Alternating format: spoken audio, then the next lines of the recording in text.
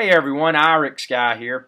Now if you use Final Cut Pro 10 on your Mac, there's a good possibility that you also use Compressor 4. And that of course is the most current version of Compressor available from the App Store. Now I ran into a problem with clustering because I purchased a new MacBook Air and I wanted to use it for video edits. I'm filming this video from my MacBook Air, by the way. And I wanted to use it to edit some video in the field in Final Cut Pro 10, and then when I got home and I wanted to render the video that was created, I wanted to also utilize the processing power of my desktop iMac that's a Core i7, so it's got 8 usable cores to speed up the rendering of the video. So ran into a problem where it wouldn't see the cluster, and then after I got it to see the cluster, I got some shared directory permissions issues. So it's really been a cluster, as you would say, to solve, but I have found the fix, and we're going to go through it step by step within this video. So the first thing I'm doing, and you can't see me doing this right now, is that I'm on my desktop Mac, and I've launched Compressor on my desktop Mac. After going into Compressor, ensured that it was sharing. Now my desktop Mac, it is set to share this computer as services only, and then I've got Compressor checked, and under the Options tab I've got all 8 cores, and then I've got Require these services to only be used and Manage Clusters checked. So I hit OK there. That's running. It'll give you some form of acknowledgement that your cluster is running.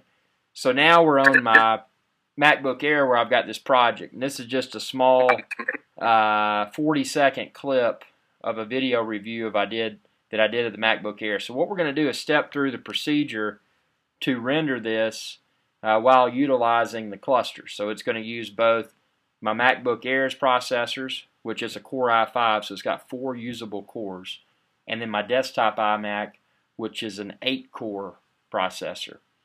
So we'll go to Share. Now if you're like me, you may have grown accustomed, if you just use a single computer, to select Send to Compressor or Export using Compressor settings. Now it would seem from a user friendliness standpoint that Apple would enable those to see the cluster as well, but if you choose either of these options and you get to the part to where you're ready to submit to do the export, it's not going to give you any option except for this computer. So the way to do this is to go to Share Export Media. We're of course in Final Cut Pro 10. You'll export video and audio. A video codec, you'll choose your current settings, and then open with, and this is very important, open with needs to be Compressor. So make sure all of that's there and hit Next. For this example, I'm just going to save it. I'm going to call it CP4 Fix, Compressor 4 Fix. So we're going to export this video to the desktop. So we'll do Save. Depending upon the file size, of course, this time could vary. File size and the speed of your Mac. But what this should do when this finishes, it should automatically launch Compressor 4. So we'll give it just a moment here.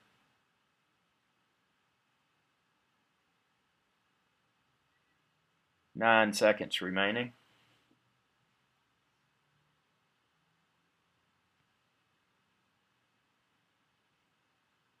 Okay, so here comes Compressor 4. And when Compressor automatically launched, it says sharing is enabled. Do you want to turn on shared services again? I say OK to that.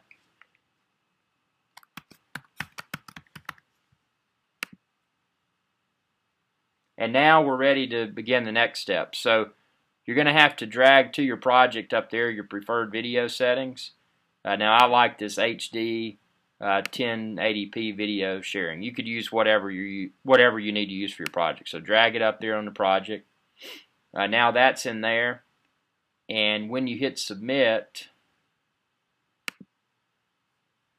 you will now have the option, whereas if you chose the other options, you would only see this computer, but following the procedure that we went through to get to this, you can now see your cluster.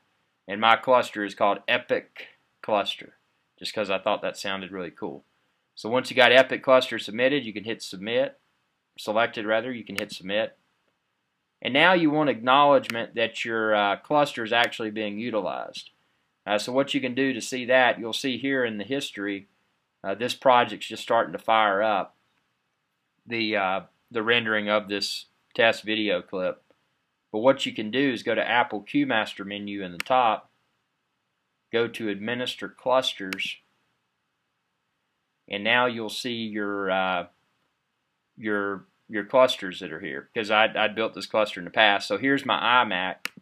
This is the one I mentioned. That's the i7, really powerful system, 8 cores in it. And then my MacBook Air, which is also powerful, but it's only an i5 with 4 cores. So what we should start to see here in a minute is the project progressing, which it is. And then you're seeing this job right here. You're seeing everything that's going on, which is exactly how it should be. If you see any of these on either of your machines, maybe you've got 2 machines, maybe you've got more. If any of these jobs say idle, that means it's not being utilized. And actually, I ran into a scenario where only one of my 2 computers would process. It was, even though I had this iMac in the cluster as well, only my MacBook Air was processing. And I've got a fix for that as well. So while this is doing its magic here, let's back out of, let's minimize Compressor.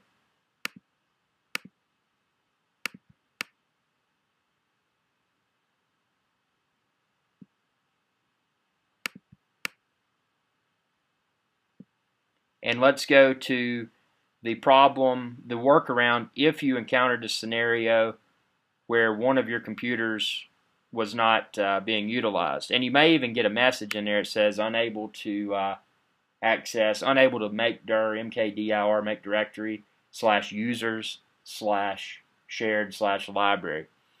If you encounter that, the fix is very simple. So you'll go to Finder, you'll go to go to Folder. Now, if you're command prompt savvy, you could do this from command prompt as well, but where we're going to want to go is users /shared /library /application support and then we'll just go to there. Now this computer, as you can see, it's got Apple QMaster directory, and then inside of there it has storage directory. The problem I ran into on my computer that remained idle, which in my scenario was my iMac, is that this folder did not exist. So what I did, I browsed to this path. Again, this path was /users /shared /library /application support, and I created this folder manually. After creating this folder manually, what I did, I went to Properties. You could right mouse click, or you could control mouse click on your mouse if you don't have 2 buttons, and go to Get Info. And what you're going to want to look for is the sharing and permissions. You need to make sure that everyone has read and write for this Apple QMaster folder, and it already does, as you can see there. If it didn't, all you'd have to do is hit these up and down arrows, and you would have the ability to select that. And this is assuming that you're the administrator account for the Mac you own. And then also, not only that folder, but the storage folder. If it doesn't exist, create it, and then confirm that the permissions are in place for everyone to have read+write, and they are. So as you can see, this is working, and we go back into my Apple Q Administrator, and you can see that it is successfully utilizing 8 cores on my iMac and 4 cores on my MacBook Air where I'm filming this video. So really really frustrating process that I dealt with. Spent probably 8 hours troubleshooting. Thought my software was broken. I even went as far as to think, hey, maybe I need to perform a fresh install of OS 10. And I've never had to do that ever since I've owned a Mac. But yeah, this application is great. It's definitely rough around the edges, and I have shared my experience with Apple and encouraged them to first enable people to